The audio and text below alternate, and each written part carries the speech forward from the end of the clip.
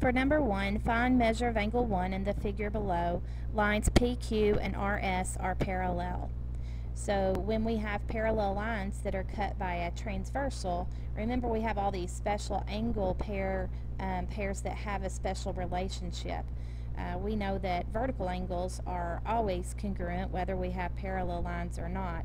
But when we have parallel lines, we know the alternate interior angles are congruent. We know alternate exterior angles are congruent. So knowing those relationships, I know that all of my acute angles in this scenario are congruent to each other and are 59 degrees as well. We can see that the obtuse angle together with the acute angle make a linear pair. They make a line together.